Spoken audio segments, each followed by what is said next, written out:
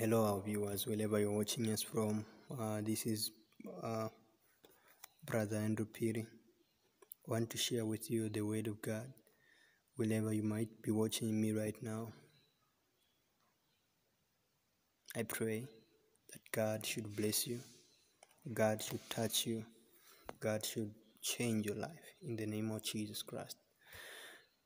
As we are enjoying this beautiful weekend called Easter, I want you to know one thing, that God loves you so much, and He died on the cross for you, just to demonstrate His love. He came from heaven to show you how much He cares for you.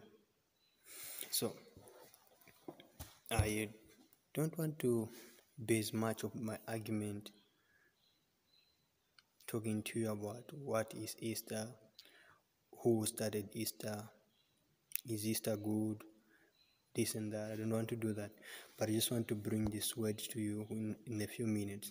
So I want us to pray as I share this word. Let's pray. Father, in the name of Jesus, we bless your name. Thank you, Holy Spirit, for your word. Thank you, Holy Spirit, for your power. I pray that every listener shall be blessed wherever they are. Touch them, teach them something, Lord. In Jesus' name I pray. Amen. So I'm going to read from the book of 1 John, chapter 1, this one. So the Bible says, that which was from the beginning, mark that word, from the beginning, which we have heard, which we have seen with our eyes, which we have looked at, and our hands have touched, this we proclaim concerning the word of life. Wow, this statement is very much powerful. You know, it starts by telling us that which we have heard from the beginning. Look at this. We have heard from the beginning. What did you hear? Or what did these people heard? Or what were they hearing? Or what happened? Or what is the type of hearing that these people experienced? What information are they trying to present us? That which you have heard from the beginning. So when you look at in the Bible, when you look at, for example, Genesis chapter 1, verse 1 says, in the beginning, God created the heaven and the earth. And when you go in John chapter 1, this one says, in the beginning there was the Word, there was the Word, and the Word was with God, and the Word was with God. And here is telling you and me that which we have heard from the beginning, we have heard of the Word. What is it trying to tell us? In other words, saying, this thing which you have heard from the beginning, who is this beginning? This who is the beginning of the beginning? Meaning that which you have heard is telling us this message of Jesus Christ, which He brings to us right now. He wants us to know about the deity of Christ, who Christ is, and He is the beginning of all beginnings. And He says, which we have heard. So these people, they heard something, that in the beginning was the Word. And remember that most of these people who are light in this time wrote to people who were philosophic, people who thought too much, people who could just wake up just from their sleep, then after waking up, when someone just go around the sun and start thinking, why does the sun go like this? Is there a God? Is there what? What is it? So people who had thoughts, and people, even when the Bible starts with a statement like, in the beginning was the Word, what first should come in your mind is, why did John not write in the beginning was Jesus? So because of the level of the people he was writing to a philosophic word. This is why he used the word in the beginning. The word, just that word, in the beginning was the Word. In those time, the word, which is called logos in Greek, had something which was believed to be powerful. It had a divine power. And that divine power, according to the philosophical world, they call it as a philosophic king, which was more like, what can I say? Which was more like the Word, just the Word. into them. It had the power of reason. So that reason, they were saying it was God. So when John was telling them in the beginning was the reason, which is Jesus Christ, and is trying to tell them this word, this logos is God, the philosophers were able to understand that John was trying to refer to them that the word with Jesus Christ is that reason, is the word logos. So to the philosophers' world, it had no any effect. But when it comes to our generation, when you read that and we're like, how does this person start a book by saying in the beginning was the word? What am I going to know? What word? What word? Was it a poetry or what? But when you go into details, that book explains to us the detailed thing that in the beginning was Christ, Jesus Christ himself. And he was that word. The thing that those people were failing to think about is who is this logos? Who is this logos? But John tried to bring it out that this logos is Christ himself. Hallelujah. So I want just to base my word like John was trying to refer these people to the word who is logos, the beginning of the beginning, the beginning of the beginning, the person who has no beginning or no end, who is Christ Jesus, was trying to introduce them to that person.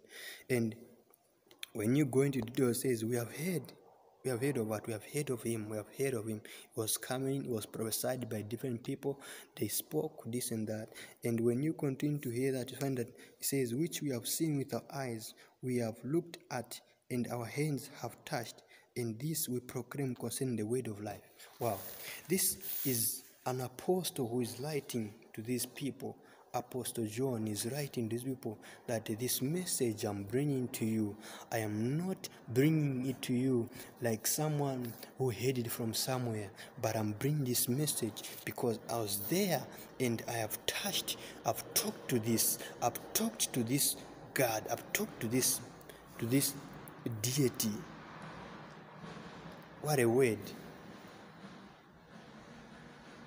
And he's telling you concerning the word of life.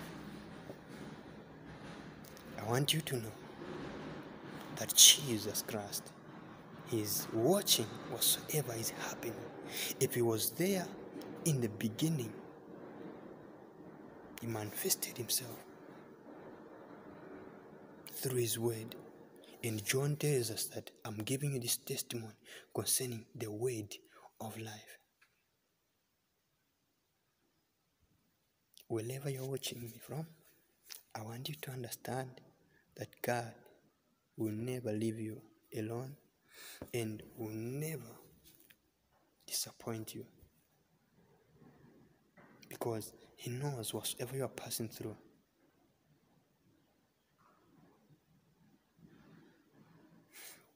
So I want you to see what John was trying to bring these people to.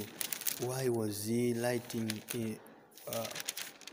that which you have heard from the beginning we proclaim to you? Why was he giving them all that thing? The reason is found here, where John tries now to bring these people to tell them that what I'm trying to say, what I'm trying to lie to you, I want you to know something. It says, chapter 2 says, the life appeared, we have seen it, and we proclaim, we have seen it and testify to it. We proclaim to you the eternal life, which was with the Father and his Son, and he appeared to us. We proclaim to you that we have seen and heard, so that you may have fellowship with us, and our fellowship is with the Father and with his Son, Jesus Christ. We like this thing to make our joy complete. So John is writing to these people to make their joy be completely. I want this week you are going to experience the joy of God in your life. Some people have never had peace before. You have never seen peace. You have never experienced it. But through this word, you are going to be a different person. Let the word of God transform you, bring resurrection to you in the name of Jesus Christ. And I want to tell you, that which you have heard, that which we have handled, we proclaim it to you. And this is the word of God, that your joy might be complete. As the world is thinking of what are we going to do, I want you to know, and I want you to have this peace, that Jesus Christ is in charge, because he was there from the beginning. And until now, in this situation in your life, he's there. Just call on his name. Have fellowship with him. You see, in this world, there are two people. There's those who are in the fellowship with God and those who are not in fellowship with him. And John is telling us that we might have fellowship. I don't care what you've done, but the grace of God is able to make you a new man. Look at Peter. He denied Jesus Christ. But do you know what Jesus Christ did? He did not come to ask him, so Peter, you denied me. No, but he came to show him how loving he is. And he told him, Peter, take care of my sheep. He wanted to restore relationship with him. And this is a way to you, that Jesus Christ is life. And he wants you to be in a relationship with him. Start this week that we are starting with a prayer, and things are going to go well with you. Learn to meditate on his word. I'll be back again to share with you the insight in the word of God, so that we might learn and grow in faith. May God bless you so much. Thank you.